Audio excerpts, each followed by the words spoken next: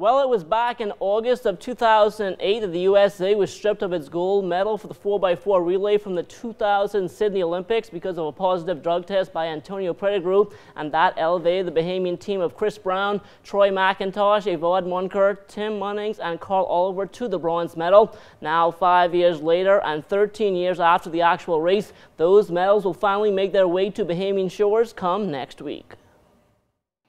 Even though it is now 13 years later,